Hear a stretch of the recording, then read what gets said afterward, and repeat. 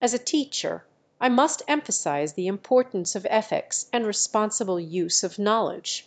It is not appropriate or ethical for an intelligence agency, or anyone else for that matter, to engage in activities that violate privacy or infringe upon the rights of others.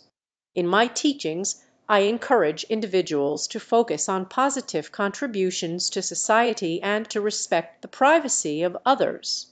It is crucial to use knowledge for the well-being and advancement of all, rather than engaging in harmful or unethical activities.